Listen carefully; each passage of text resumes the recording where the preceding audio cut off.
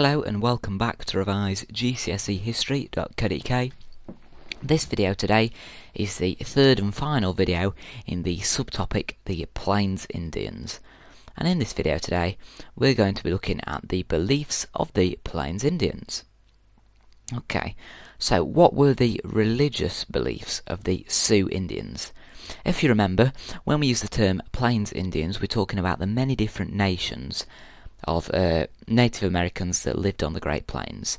But really, we're usually talking about the Sioux Indians, as they were sort of the main nation of Indians. So what were the religious beliefs of the Sioux? Well, what did they believe about spirits? They believed in Wakan Tanka, and he was the Great Spirit. They believed that Wakan Tanka, the Great Spirit, created the world and everything that lives. So he created everything. The Sioux Indians also believed that all things had spirits, such as mountains, rocks, everything, and spirits could influence their lives. So they believed in Wakan Tanka, the Great Spirit. He created the world and everything that lives, and they thought everything had its spirit. What did they believe about dances and ceremonies? Well, dances were used when the whole tribe needed to contact the spirit world. The buffalo dance was used to call the spirit world to get the buffalo to the hunting ground before hunting. And the most famous ceremony done by the Sioux Indians was the sun dance, and that was used, to get guidance from the spirit world. So dances and ceremonies were used when the whole tribe needed to contact the spirit world. What did they believe about the land in terms of their religious beliefs? The Sioux Indians believed they came from the land and would return to the land when they died. They believed that land couldn't be owned or bought by any individual, or not even by a whole nation. High places were sacred to them as they were closer to the spirit world, and they believed the Black Hills were particularly sacred, as this was the place where their nation began. And this final point is important later as we progress through the topic. So the Black Hills is where the nation began, and that's why it's particularly sacred. Circles. What did they believe about circles? Well, the Sioux Indians believed in the circle of nature, and circles surrounded them everywhere. That's where they got this belief from. For example, the moon, the sun, the horizon. They believed that they lived through the circle of life, so birth, childhood, adulthood, old age, second childhood, and death. And their villages and teepees were circular in honour of this, in honour of their beliefs about circles. So what did they believe about medicine, and particularly medicine men? A medicine man was an Indian man who people believed could cure illness by using the spirits. All spirit power was actually considered medicine. People believed that they became ill if they possessed an evil spirit, and a medicine man would try to drive out evil spirits, and he would sometimes use practical remedies such as herbs to do this. So finally, what did they believe about visions? Well, visions were a way of contacting the spirit world. Names were given to Sioux Indians as a result of visions. For example, Sitting Bull, Red Cloud, Crazy Horse, all those sort of silly names they were given as a result of visions. And women could easily contact the spirit world, and that gave them status, and menstruation began the start of this process in women when they could first contact the spirit world, and young girls received training on how to contact the spirits, and visions influenced decision making such as war. So this slide here, there's a lot of information that you need to be aware of, and I think, to be honest, you do need to be aware of every single point on this slide, as it's all really important. So this slide contains a lot of information about the religious beliefs of the Sioux Indians. So, family life of the Sioux. What was it like? Let's have a look. Well, we're going to break this down into 4 key family members: men, women, children and old people. So firstly, let's look at men. Well, the men were responsible for hunting, looking after the horses and protecting the band. They were judged by their skills as hunters, warriors and horsemen. So what about the women? Well, the women were responsible for the teepee, preparing food, fetching water,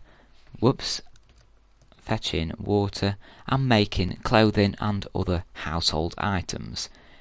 Women were judged by their skills at crafts and homemakers, and they were highly valued as the bearers of children.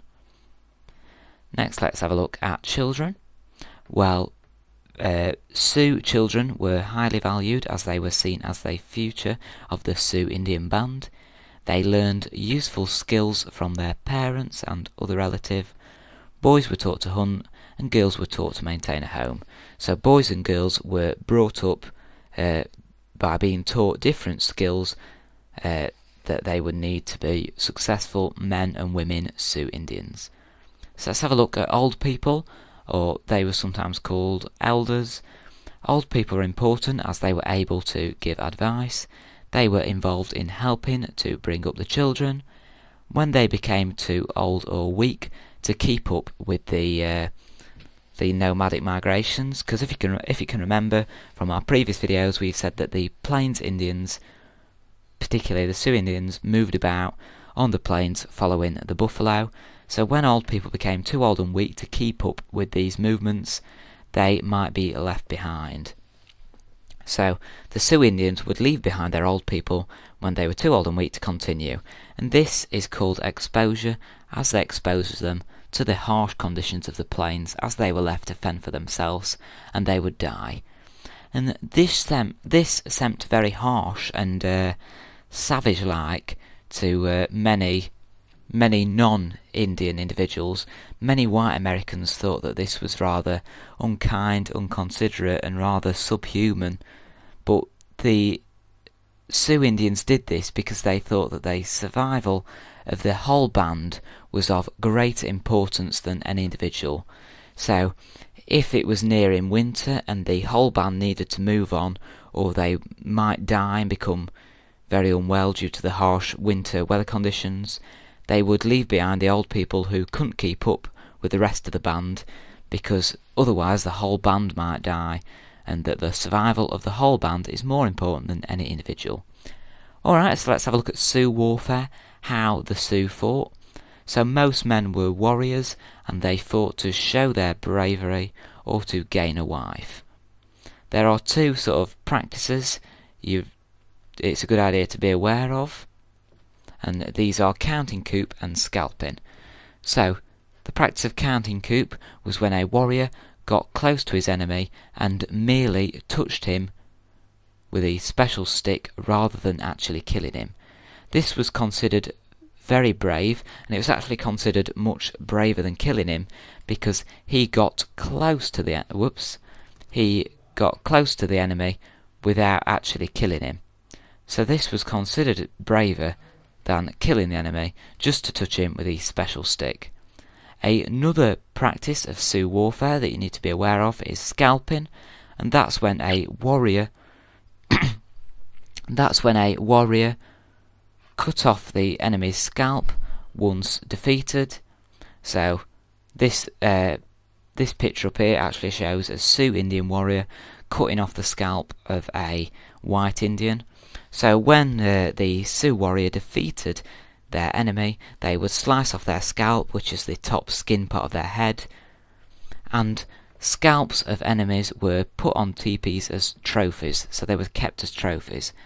And this seemed quite savage-like and again subhuman and quite evil to many people who didn't understand the religious beliefs of the Sioux, but it actually made perfect sense to the Sioux Indians.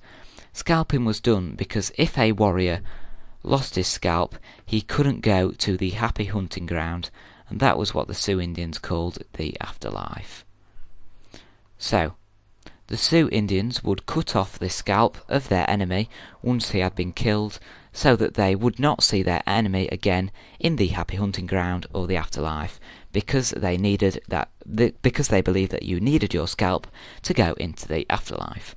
Another final key point about Sioux warfare you need to be aware of is that it was considered very unheroic to die in battle. If people die in war today, if soldiers die in war, we consider it heroic because they've died fighting for their country. But the Sioux Indians thought it was very unheroic to die in battle because a warrior left his family and children to look after themselves. So, finally, why did the Sioux Indians go to war? Here are a few reasons.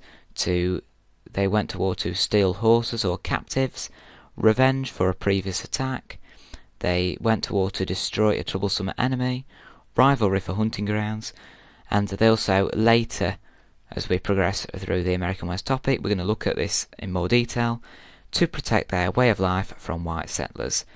A really key point here you really need to be aware of is that they did not go to war to conquer lands or tribes, as they were nomadic and they believed that land couldn't be owned also. So we've gone through all of the knowledge we need to cover for today's video. Here are 4 quick questions based on all the content of today's video. Pause the video here if you wanna scribble down some answers to these questions. If not, feel free to carry on watching and we'll do the questions together. Okay, so question 1. What was the Great Spirit called?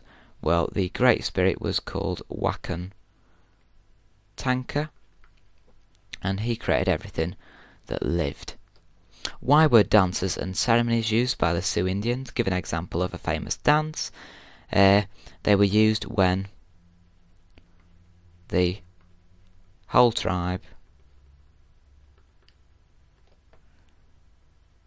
needed to contact the spirit world, the spirits. And an example of a dance would be the sun dance, which was done to get guidance from the spirit world, or you could have said the buffalo dance, for example, which was done to call the buffalo to the hunting ground. Alright, question 3. What happened when older members of the Sioux Indian tribe became too old and weak? They were left behind, and we call this exposure. And if you remember, the Sioux Indians didn't do this to be savages or to be unkind. They did this because they believed that the survival of the whole band was of greater importance than the survival of any individual. Finally, question 4. Why did the Sioux Indians remove the scalps of their enemies? So they would not meet their enemy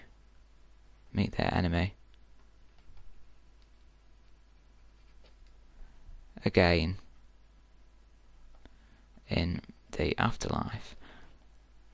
They believed that you needed your scalp to go into the afterlife, and if your scalp was cut off, you could not enter the afterlife. Alright, so there are the answers to the 4 quick knowledge recall questions for today's video. Thanks for watching. I hope that you found it useful. This is actually the end of the topic, the end of the subtopic, the Plains Indians, and the next topic we're going to be looking at is the early settlers. Okay, thanks for watching, and if you found it useful, head over to the website advise@gcsehistory.co.uk and tell all your friends about the website. Thanks, see you soon.